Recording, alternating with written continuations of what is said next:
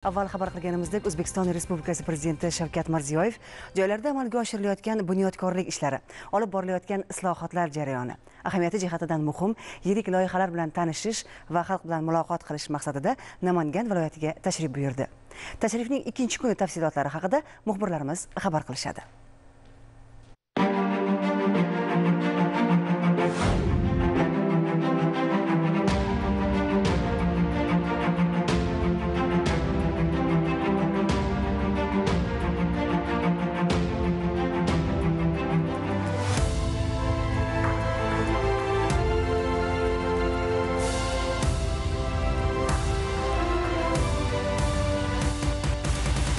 Odamlarni rozi qilishdek ezgu maqsad yo'ldagi bugungi tub o'zgarishlar samarasi, barcha hududlar singari namanganliklar kayfiyati, xohish istaklari va xayrli intilishlarida ham ifoda topmoqda. Donishmand ajdodlar zakovatiga ehtirom va ularning boy ilmiy ma'naviy merosini chuqur o'rganish, tarannum etish, qadamjolarni obod qilish borasidagi ishlar hudud ahli ruhiyatiga ko'tarinkilik bag'ishlayapti. Davlatimiz rahbarining tashabbusi bilan To'raqo'rg'on tumani markazida qisqa vaqt ichida barpo etilgan Ishoqxon To'ra Ibrat majmuasi shulardan biri. Bu tashabbus Shavkat Mirziyoyevning 2016-yil 2-noyabrda viloyat saylovchilari bilan o'tkazgan uchrashuvda ilgari surilgan edi. Mazkur majmua nomiga qo'yilgan Ishoqxon Ibrat bobomiz 1862-yilda Qo'qon xonligining Namangan yaqinidagi To'raqo'rg'on qishlog'ida dunyoga kelgan. Boshlang'ich ta'limni shu yerdagi madrasadan va onasidan olgan. Keyinroq Qo'qonga ko'chib o'tib, katta madrasada ilm olishni davom ettirgan. 1886-yilda o'z qishlog'iga qaytib, xalq ichida ma'rifiy ishlarni olib borishni boshlab yuborgan. U boshqa maktablardan o'qitish tizimi tamoman o'zgacha bo'lgan maktab ochadi. Keyinroq maktab ommaviylashib ketib, qolgan mahalliy maktablar ham Ishoqxon Ibratning o'qitish tizimini qo'llay boshlaydi. Ishoqxon Ibrat ko'p sayohat qilgan. Bu sayohatlar paytida bobomiz yunon, ingliz, turk, arab, fors, hind va urdu, keyinroq esa rus tilini ham mukammal darajada o'zlashtirgan.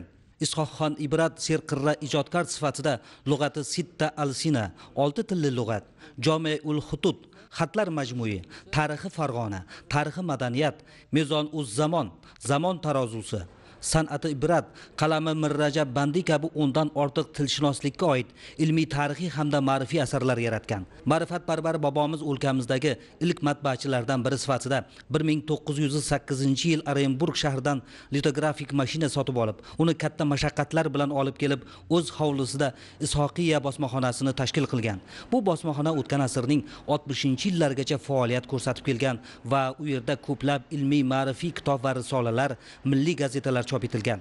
Ishoqxon To'ra Ibrat ajoyib mutafakkir olim, ko'plab asarlar yozganligi ma'lum. Masalan, eng elementar xalqparvarligi, xalqchilligi uni yozgan lug'atidan ma'lum. 6 ta tilda yozilgan lug'at rus, turk, fors, arab, fransuz tillarini o'zining ichiga olgan lug'at yaratadi. Va bu lug'at eski arab imlosidagi o'zbek tilida yozilib, insonlar uchun o'sha arab imlosini bilgan insonlarda foydalanish uchun juda qulay lug'at hisoblanadi. Ajoyib tarixchi, Farg'ona tarixini butunlay to'liq shaklda yozib beradilar. O'nlab tillarning kelib chiqish tarixini yozib beradilar. Masalan, unda lotin tilining kelib chiqish tarixi va rivojlanishi, fransuz tilining kelib chiqish tarixi va rivojlanishi va shunga o'xshagan o'nlab 10 ga yaqin tilni, undan oshiq tilni kelib chiqish tarixi va uning rivojlanishini yozib beradilar. Huquqiy bilimga ega bo'lgan, arxitekturadan, yer landshaftidan juda ham keng foydalangan va chuqur bilimga ega bo'lgan inson Ishoqxon To'ra Ibratdan ibrat oladigan tomonlarimiz juda ham ko'p. Mamlakatimiz rahbari o'tgan yil iyul oyida Namangan viloyatiga tashrifi doirasida ushbu kompleksda amalga oshirilayotgan bunyodkorlik ishlari bilan yaqindan tanishgan, uni mazmun jihatidan takomillashtirish, jumladan bu yerda ajdodimiz Ibrat haykalini o'rnatish, qurilishi boshlangan til o'rgatish bo'yicha ixtisoslashtirilgan maxsus maktabni Namangan davlat universiteti qoshida tashkil etish, majmua yonidagi soy sohilini obodonlashtirish bo'yicha muhim ko'rsatma va topshiriqlar bergan edi. Bugun ular kishiga ma'naviy, madaniy ruh baxsh etuvchi ajoyib manzaraga asos bo'ldi.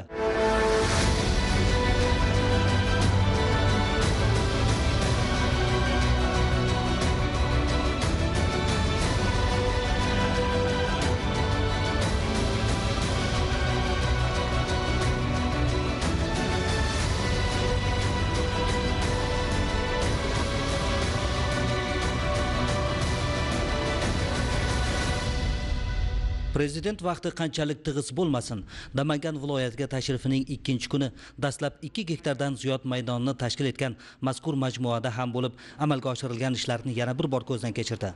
Bog' xiyobon o'rtasida Ishoqxon To'ra Ibratning nurli siymosi aks etgan haykal o'rnatildi. Davlatimiz rahbari ma'rifatparvar bobomizning ulkan xizmatlarini inobatga olib, haykal salobatini yanada oshirish bo'yicha ko'rsatmalar berdi. O'tgan yil berilgan topshiriqlarning ijrosini ta'minlash maqsadida majmua negizida Ishoqxon Ibrat nomidagi chet tillarga ixtisoslashtirilgan 400 o'rinli maktab-internat qurilishi nihoyasiga yetkazildi. Ushbu ta'lim maskanida 7 ta ingliz, nemis, fransuz, koreys, xitoy, arab va rus tillari mukammal o'rgatiladi. Davlatimiz rahbariga maktab-internat haqida atroflicha ma'lumot berildi. Prezidentimiz ushbu ta'lim dargohining ahamiyatiga to'xtalar ekan, xorijiy tillarni o'qitish jarayonini ilg'or samarali uslublar bilan ta'minlash, o'qituvchilar malakasiga e'tibor qaratish, ularga zarur shart-sharoitlar yaratish, maktab nufuzini oshirish kabi masalalarga alohida urg'u berdi. Ertaga bu Ibrat maktabiga Qoraqalpog'istondan ham, Surxondaryodan ham, Qashqadaryodan ham ota-ona kelib yerga bolasini o'qitish kerak. Bu yerda tugatgan a'lo bilan tugatgan odamni tillar bo'yicha kelajakda u ilmiy xodim bo'ladi, ilm qiladi. Bizda 20 yilda ingliz tili ilmini hech kim qilmadi. Til o'rganish nihoyatda muhim narsa. Mana Koreyada har yili 10 tadan doktorlar o'qib chiqadi. 7 yoshgacha 2 ta til o'rgatadi. Namangandan, vodiydan bolalarimiz agar shu Ibrat domlani maktabini tugatib til bo'yicha O'zbekistonda 5-10 yildan keyin har bir auditoriyada 3 ta Ibrat domlani maktabini bolasi o'qibdi degan bola qilsa, unda yarashadi bizga. Shuni aytish joiz, bu ta'lim dargohiga o'quvchilar imtihon asosida tanlab olinadi. Bu yil viloyatdagi tumanlar va qo'shni viloyatlardan 80 nafar bilimga chanqoq iqtidorli o'quvchilar o'qishga qabul qilindi. Kelgusida aytib o'tilganidek, maktab-internat respublika miqyosida til o'rganishga layoqati baland yoshlarni qamrab olishi rejalashtirilgan. Maktab faoliyatiga Alisher Navoiy nomidagi Toshkent davlat o'zbek tili va adabiyoti universiteti, Sharqshunoslik instituti hamda O'zbekiston davlat jahon tillari universiteti metodik ko'mak ko'rsatib boradi. Mamlakatimiz rahbari o'quv xonalarida mashg'ulotlarning borishi bilan qiziqdi. O'qituvchi va o'quvchilar bilan suhbatlashdi. Kelajakda sizlar institutni oliygoh tugatib, til yo'nalish bo'yicha ilm qilasizlar. Yakka yagona boylik ilmda, ma'rifatda, ma'rifatli bo'lgan yoshlarimiz kuchli bo'ladi, g'alaba qiladi, nurli bo'ladi. Bu sharoitlar sizlarga shunday sharoitki, bir daqiqa ham vaqtlaring bejiz ketmas kerakda. O'sha maktabda o'qigan narsalaring butun umriga sizlarga mana shu yelkadosh, ko'makdosh, madad bo'ladi. Biz ham eng kamida Cambridge, Oxford universitetlarida o'qishga va'da beramiz. Xudo xolasa Cambridge, Oxfordlar ham kelib Ibrat maktabida o'qiydi. Prezidentimiz Ishoqxon To'ra Ibrat nomidagi maktab-internatining iqtidorli bitiruvchilarini imtiyozli asosda imtihonsiz xorijiy tillarga ixtisoslashgan oliy ta'lim muassasalariga o'qishga qabul qilish taklifini ilgari surdi. Hozir bu yerda yoshlarga mashg'ulotlar olib borishda O'zbekiston jahon tillari universiteti bilan to'g'ridan-to'g'ri onlayn tizimida bog'lanish imkoniyati yaratilgan. O'zaro savol-javob, fikrlashuv, xorijiy tillarni chuqur o'rganishda katta ahamiyatga ega. Davlatimiz rahbarining tashrifi ushbu ilm dargohi hayotida muhim voqea bo'lib qoldi.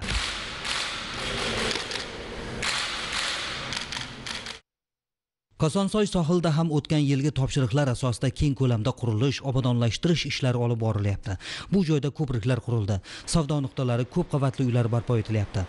Mamlakatimiz rahbari aholining madaniy dam olishi uchun qulayliklarni ko'paytirish, sohil manzarasi bilan majmuaning ham ohangligini ta'minlash bo'yicha ko'rsatmalar berdi.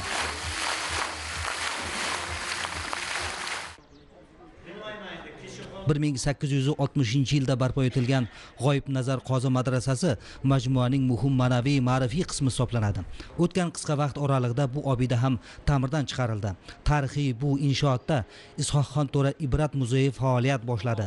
Davlatimiz rahbariga ma'rifatparvar bobomiz hayoti, faoliyatiga doir qimmatli eksponatlar, turli davlatlarda bo'lgan paytlarda yurtimizga olib kelgan uskunalar va boshqa tarixiy ashyolar haqida so'zlab berildi. Chindan ham bu dargoh bobomizning qanday noyob fazilat va iste'dod egasi ekanligi haqida yaqqol tasavvur hosil qilish imkonini beradi. Ibrat domlamiz bir vaqtning o'zida barcha jihozlarga va narsalarga chuqur e'tibor beradigan e'tiborli shaxs bo'lganlar. Bu narsani xuddiki rasmlarda ham ko'rishimiz mumkin. Bu rasmlar u kishining oila a'zolari hamda uylarining rasmlari gavdalantirilgan rasm.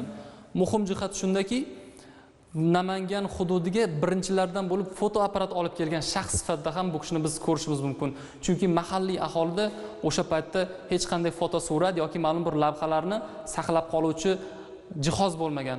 Shu nuqtai nazardan ham tarixiy muhim manbalar, voqealarni saqlab qolishda ham Ibrat domlamizning juda katta Namanganni O'zbekiston rivojlanishiga demak o'rinlari bor. Keyingi qismda ko'rishimiz mumkin namanganlik yetuk mutafakkir Xilvatiy bir vaqtning o'zida o'sha Ibrat domlamizning kenja qizlari Apipaxonning ham rasmlari bu yerda o'zlarining shaxsiy fotoapparatlari yordamida tushirib qoldirilgan. Ibrat domlamiz ma'lumot o'rnida 26 dan ortiq davlatlarga safar uyushtirganlar. Bu safarlari bilasizmi, 7 dan ortiq tilni bilganlar. Qozoqov Tohirjon domlamizning dissertatsiya ishlarida 14 ga yaqin tilni bilganliklari u yerda manba sifatida ko'rsatilgan.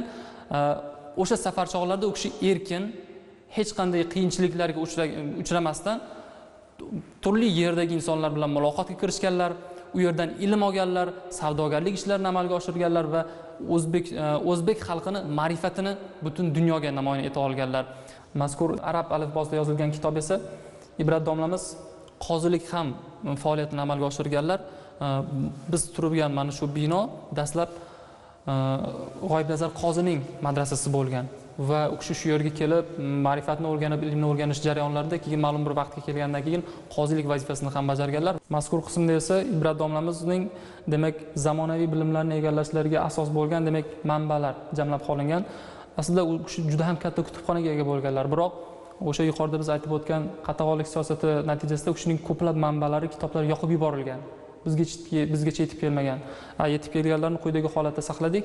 Bir vaqtning o'zida u kishi geografiya, umumiy fanlar, fizika, matematika aniq fanlar, arxitektura, tilshunoslik, diniy fanlarga juda ham katta e'tibor qaratib, bir vaqtning o'zida ularni o'zlarida demak mujassamlashtira olganlar va qo'l ostilarida bo'lgan yosh olimlar, o'quvchilarga shu demak manbalarni, bilimni, ziyoni, nurni yetkazib bera olganlar. Prezidentimiz shu yerda bir guruh nuroniylar Is'hoqxon To'ra Ibrat avlodlari bilan muloqot qildi. Ular bu yerda amalga oshirilayotgan ishlarning ulkan ahamiyati haqida o'z fikrlarini bayon etib, buyuk ajdodlarimiz xotirasini abadiylashtirish borasidagi ishlar uchun minnatdorlik izhor etdi. Mamlakatimiz rahbari Shavkat Mirziyoyevning Namangan viloyatiga tashrifi kunlari viloyatning To'raqo'rg'on shahar markazida 10-sonli bolalar bog'chasi ham zamon talablari darajasida qurilib foydalanishga topshirildi. Shu o'rinda ta'kidlash joiz, bugungi kunda prezidentimizning tashabbuslari bilan maktabgacha ta'lim muassasalari faoliyati takomillashtirilib, hududlarda bolajonlarimiz uchun barcha sharoitlarga ega, har tomonlama qulay bo'lgan zamonaviy mana bunday go'zal maskanlar bunyod etilib, farzandlarimiz ixtiyoriga topshirilmoqda. 120 o'ringa mo'ljallangan maktabgacha ta'lim muassasasi ishga tushishi bilan ota-onalar talab va ehtiyojlaridan kelib chiqib 6 ish kunlik tartibda to'liq faoliyat yurita boshladi. Mazkur ta'lim muassasasi 5 ta guruhga mo'ljallangan bo'lib, bu yerda tarbiyalanuvchilar uchun hamma sharoitlar muhayyo qilingan. Yorug' va shinam xonalarda milliy, madaniy, tarixiy qadriyatlarni aks ettiruvchi, bolajonlarni kitob o'qishga undovchi o'quv metodik o'yinlar, yaxshilik va ezgulikka yetaklovchi o'yinchoqlar, badiiy adabiyotlar va axborot texnologiyalari bilan jihozlangan. E'tiborli jihat shundaki, maktabgacha ta'lim muassasasining ichki yo'laklarining hamma qismida yo'l belgilari o'rnatilgan. Bu o'z navbatida tarbiyalanuvchilarning yo'l qoidalarini mukammal o'rganishida yaxshi samara beradi. Shuningdek, muassasaning birinchi qavatida tibbiy bo'lim, oshxona hamda bolajonlarning hordiq chiqarishlari uchun zamonaviy suzish havzasi mavjud. Bundan tashqari qishin-yozin binoning mo'tadilligini ta'minlab turuvchi isitish va sovutish uskunalari o'rnatilgan. Shu bilan birga ta'lim muassasasi binosining tashqi tomonida bolalar uchun qator yozgi ayvonchalar, zamonaviy sport maydonchalari, ertaklar shaharchasi barpo qilingan. Bu muassasa tarbiyalanuvchilarining sog'lom va barkamol ulg'ayishida muhim ahamiyatga egalik bilan alohida o'rin tutadi. Iqtisodiyot lokomotiviga aylanib borayotgan tadbirkorlik tarmoqlari. Ilgari ushbu sohada o'z harakatini sinab ko'rmoqchi bo'lgan kishi oylab, yillab cho'ziladigan sarsongarchiliklarga barham berishi zarur edi. Sababi ro'yxatdan o'tish uchun qog'ozbozlikka asoslangan juda ko'p hujjat talab etilar edi. Ularni to'g'rilash uchun turli-tuman idoralarga qatnash, soatlab navbat kutish esa hafsalani pir qilgan. Bugun esa ushbu faoliyat tamomila o'zgacha. Davlatimiz rahbarining 2017-yil 12-dekabrdagi aholiga davlat xizmatlari ko'rsatishning milliy tizimini tubdan isloh qilish chora-tadbirlari to'g'risidagi farmoniga muvofiq Adliya vazirligi huzurida Davlat xizmatlari agentligi, uning shahar va tuman markazlari tashkil etildi. Yagona darcha markazlari xalq qabulxonalari huzurida faoliyat ko'rsatuvchi davlat xizmatlari markazlariga aylantirildi. Darvoqe yana bir jihat, ilgari yagona darcha markazlari faqatgina tadbirkorlarga xizmat ko'rsatgan bo'lsa, joriy yilning 1-yanvardan boshlab aholi uchun ham bir qator qulayliklarni taqdim eta boshladi. Namangan shahar davlat xizmatlari markazi karbonam mas'uliyati cheklangan jamiyati tasarrufidagi foydalanilmay turgan 4 qavatli binoda tashkil etildi. Uni zamonaviy qiyofaga keltirishda 15 milliard so'mdan ziyod mablag' sarflandi. Markazda elektron navbat tizimi joriy etilgan. Bu yerda kuniga 800 ming nafar fuqaro va tadbirkorga 50 dan ortiq davlat xizmatlari ko'rsatiladi. Xalq qabulxonasi, notarius, fuqarolik holati dalolatnomalarini yozish, pasport bo'limi, sug'urta, kadastr, haydovchilik guvohnomasini almashtirish, tez tibbiy yordam hamda bank shoxobchasi joylashgan.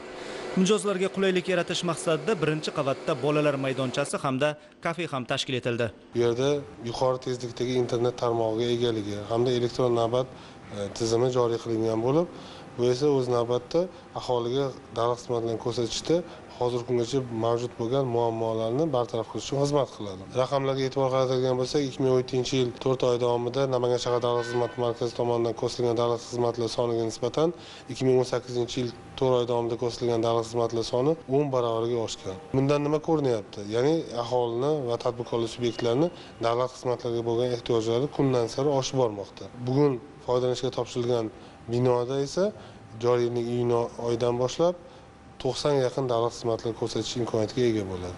Davlatimiz rahbari markazdagi sharoitlar bilan tanishdi. Haydovchilik guvohnomasini almashtirish jarayonini ko'zdan kechirdi. To'liq elektronlashtirilgan mazkur tizim orqali fuqarolarga 5 daqiqada yangi toifadagi haydovchilik guvohnomasi beriladi. Respublikamizda mavjud 49 ta ro'yxatlash va imtihon olish bo'linmalarida hozirgi kunda haydovchilik guvohnomalari almashtirilmoqda edi. Fuqarolarga yanada qulaylik yaratish maqsadida tashkil qilingan davlat xizmatlari darchalarida bizaning, ya'ni haydovchilik guvohnomasini almashtirish xizmatlari ham tashkil qilindi. Bunda eski namunadagi haydovchilik guvohnomalari va uning taloni hamda pasporti bilan kelib, belgilangan to'lovni to'lagan holda yangi haydovchilik guvohnomalarini olib ketishlari mumkin. Muassasaning 3-qavatida Oila ilmiy amaliy tadqiqot markazi viloyat bo'limi hamda Namangan innovatsiya markazi faoliyat ko'rsatmoqda. Prezidentimiz ayollar muammolarini bartaraf etish, ularning manfaatlarini ta'minlash borasida Respublika Xotin-qizlar qo'mitasi Oila ilmiy amaliy tadqiqot markazi oldida turgan masalalarga e'tibor qaratdi. Bu borada bandlik, uy-joy sharoitini yaxshilash, ayollar tadbirkorligini rivojlantirish va tibbiy madaniyat bo'yicha tahlillarga keng urg'u berildi. So'nggi 2 yil ichida qilinayotgan ishlar, barcha islohotlar aynan oilalarning manfaatiga, xotin-qizlarning manfaatiga to'laqonli javob beradi. Mana bugun Namangan viloyatida biz xotin-qizlarning jamiyatdagi o'rnini topib olishlari uchun, ularning xotirjamligi, hayotdan rozi bo'lib yashashlari uchun qilinayotgan sa'y-harakatlarni taqdimotini qildik. Mana shu taqdimot jarayonida biz xotin-qizlarni, ularning mehnat huquqlari, ularning oiladagi huquqlari, ularning ma'naviyatini o'stirish, umuman olganda xotin-qizlarning faolligini oshirish borasidagi ishlar qay darajada yangicha bir yo'nalish, bu yangicha bir yo'nalishlar asosida olib borilishini bugun biz ko'rsatib berdik. Davlatimiz rahbarining Oila ilmiy amaliy tadqiqot markazining Namangan shahar va 11 ta tuman bo'limlariga Spark rusumli avtomobillar topshirildi. Dunyoda shunday tushunchalar borki, uning qiymatini hech narsa bilan qiyoslab o'lchab bo'lmaydi, xususan ishonch tuyg'usini. Ishonch haqida, ishonchning insonga beradigan kuchi haqida lavhamiz davomida yosh tadbirkordan eshitamiz. Davlatimiz rahbari Namangan viloyatiga amalga oshirgan tashrifining 2-kuni shahar markazida oldinlari tashlandi holatda yotgan va bugun mamlakatda olib borilayotgan islohotlarga hamohang yangi qurilayotgan madaniyat va istirohat bog'ida ham bo'ldi. Prezidentimizga loyiha yuzasidan olib borilayotgan ishlar xususida ma'lumot berildi. Bu yerda mahalliy aholi va viloyat mehmonlari, xususan yoshlarning bo'sh vaqtini mazmunli o'tkazishga xizmat qiladigan infratuzilma obyektlari ko'zda tutilgan.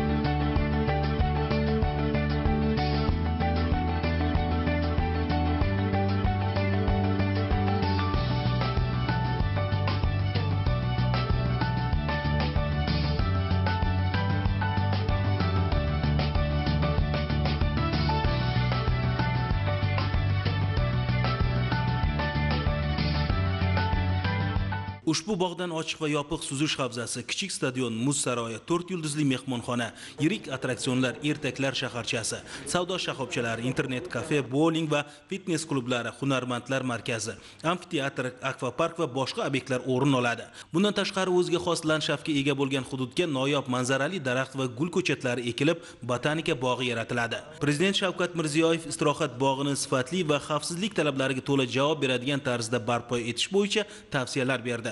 Nafaqat viloyat, balki mamlakatimizda qiyosi yo'q bo'ladigan mazkur parkka afsona vodiysi deb nom berishni taklif qildi. Lavhamiz avvalida aytganimiz ishonch insonga katta kuch beradi, vatanparvarlikka, yaxshilik qilishga, ma'naviyat, ma'rifat ulashishga, eng asosiysi yurti uchun ulkan ishlar qilishga undaydi. Bog'ning hududi shu darajada kattaki, hatto samolyotdan ham ko'rinyapti. 110 gektar. Buni summasi ham adashmasam kam emas. Haqiqatan to'g'ri gapirib o'tdingiz. 110 gektar yerda 26 ta majmua barpo etiladi. Bu majmuaning qiymati 12 million AQSh dollari va 116 milliard so'mga baholangan. Summa juda katta. Siz yoshsiz cho'chimadingizmi? Shuncha pulni aynan boqqa sarflashga, boqqa ishlatishga? Yo'q, albatta cho'chimadim. Men prezidentimga ishondim. Hozirgi olib borilayotgan siyosat, insonparvarlik, har bir tadbirkorga berilayotgan bu imkoniyatlar shu darajada kengki, buning uchun biz faqat ishlashimiz, ishontirishimiz xalqni. Tadbirkorlikka berilayotgan juda bir keng ko'lamdagi bir yengilliklardan foydalanib, xalqimizga xizmat qilishimiz kerak. Farg'ona vodiysi, qolaversa Toshkent, Samarqand, mana hozirgi olib borilayotgan siyosatlarimizda qo'shnilar bilan yaxshi bo'ldik. Leninobod, O'shdan, chetlardan bir turistlarni olib kelish maqsad yo'lga qo'yilgani hisobiga cho'chimadim. Demak, bu o'zini oqlaydigan loyiha deb bildingiz. O'zini oqlaydi deb shu bugun ayta olmasman, lekin 5 yilda oqlamas, 10 yilda oqlar. Lekin bu yerga kelgan har bir inson o'zi dam olib, oilaviy bola chaqasi bilan dam olib, ma'naviyatini oshirib, bu madaniyatini oshirib, yangi bir kutubxonalarda o'qishni o'qib, dam olib ketsa deb maqsad qilib qurilish ishlarini boshladik. Demak, bu yerda nafaqat attraksionlar bo'ladi, balki odamlar ma'naviyatini yuksaltiradi. Albatta, bu ishlagan odam dam olishga haqli, dam olgan odamda da xotirjamlik beradi. Prezidentimizni tashriflarida yanada biz ruhlandik. Qachon bitadi bu? Biz keyingi yil qanaqa holatni ko'ramiz? Keyingi yil, Xudo xolasa 21-mart 2019-yilda birinchi qismini, ya'ni 13 ta obyektni ishga tushiramiz. Bir vaqtlar tashlandi holatda bo'lgan ushbu 110 gektarlik hudud kelasi yilga borib inson ko'zini quvontiradigan, yoshlarni bir davraga chorlaydigan, muhimi inson ma'naviyatini oshiradigan madaniyat va istirohat bog'iga, o'z nomiga hamohang afsona vodiysiga aylanadi. Yosh o'zbek tadbirkori o'z mablag'lari va bank kreditlari asosida barpo qilayotgan ushbu bog' loyihasi Turkiyaning Demo Partners kompaniyasi tomonidan ishlab chiqilgan va eng zamonaviy yondashuvlar inobatga olingan. Bu yapıldığında ve bittiğinde yaklaşık herhalde yılda en az bir 5 milyon. Bu loyiha to'liq quvvat bilan ishlay boshlaganidan so'ng yiliga 5 millionga yaqin tashrif buyuruvchiga xizmat ko'rsata oladi. Har joydan insonlarning keladigan bog'i aynan ushbu bog' bo'lishiga biz ishonamiz. Chunki bu yerda ko'ngilochar va intellektual nuqtalar, savdo majmualari, hattoki 4 yulduzli mehmonxona ham quriladi. Bu kabi bog' Amerikada, xususan Los-Anjelesda, Orlandoda, Shanxayda, Gonkongda bor. Ayni vaqtda Turkiyada ham shu kabi ikkita ko'ngilochar bog' quryapmiz. Attraksionlar xavfsiz va muhimi innovatsion texnologiyalarga asoslanadi. Bu borada bir qator sürprizlar hozirlaganmiz. Daha sonraki şeyde çekim oluşturmak için onları sürpriz olarak planlıyoruz. Shu yerning o'zida Namangan shahridagi bir qator shoh ko'chalar bosh rejasi, hunarmandlar markazi loyihasi, shaharning Guliston dahasida bunyod etiladigan Namangan City, Pop tumanida quriladigan zamonaviy savdo majmuasi va Pop Eco Park kabi loyihalar taqdimoti ham o'tkazildi. Muattar iforida va turfa ranglarida vatan obodligi, yurtdagi fayzu barakot jilva qilayotgan chechaklar Namangan zaminida o'zgacha faraq baxsh manzara kasb etadi. Endilikda Gullar shahri nomiga mutanosib yana bir innovatsion yondashuv butun bir yaxlit kompleksning vujudga kelishiga zamin yaratdi. Namangan shahrining Orzu mahalla fuqarolar yig'ini hududida barpo qilingan gulchilikni rivojlantirish markazi noyob o'simlik dunyosini kashf qilish, mahalliylashtirish, an'anaviy tajribalarni zamonaviy talqinda namoyish qilishda mutasaddi korxona maqomida ish boshladi. Prezidentimizni o'tgan yilgi tashriflarida alohida mana shu gulchilikni qayta tiklash, bir sistemali ravishda gulchilikni olib borish, uni ilmi, fanini rivojlantirish bo'yicha katta topshiriqlar berilgan edi va Vazirlar Mahkamasining qarori asosida mana bugun ko'rib turibmiz, Namanganda juda ham chiroyli bir zamonaviy innovatsion gulchilikni rivojlantirish markazi tashkil qilingan. Shu joyda qariyb 3 milliondan ortiq gullarni yiliga chiqarib berish imkoniyati bor va buni eng katta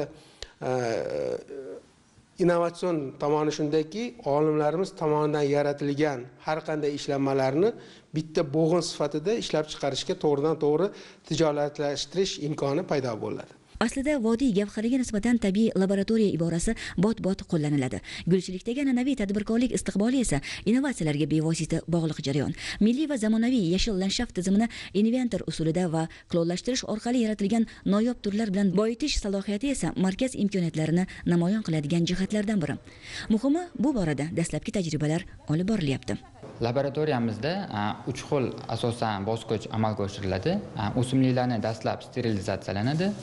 Bunga sabab bakteriya turli xil zamburug'lardan xoli qilish. Ikkinchisi, o'simliklarimiz uchun maxsus oziq muhiti tayyorlanadi. Bu oziq muhiti o'sha biz uchun tuproqni o'rnini bosuvchi sun'iy hisoblanadi. Sun'iy ozuqalarimizni so'ng sterilizatsiya jarayonidan o'tgandan so'ng maxsus laminar box xonamizda bu o'simliklarni steril holatda ekish jarayoni vujudga keladi. Bu jarayon asosan mikroklonal ko'paytirish hisoblanadi. Aslida bu laboratoriyada hozircha 25 turdan ortiq gullar mana shunday tarzda yetishtirilyapti. Bu laboratoriyada yana bizni e'tiborimizni yana bir o'simlik tortdi. Aniqrog'i uyalchang gul.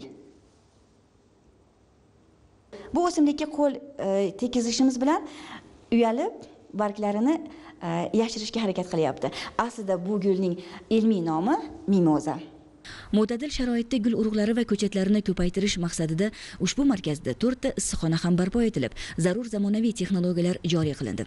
Hisob-kitoblarga ko'ra, yaqin istiqbolda markazda yiliga 80 ming dona xonaki gul, 50 ming dona ko'cha va xiyobon gullari, daraxt va butasimon o'simliklar yetishtiriladi. Demak, dunyoning eng noyob chechaklari chiroyi va iforini jamlagan Namangan brendi ichki va tashqi gul bozorida o'z mavqeini yanada mustahkamlaydi.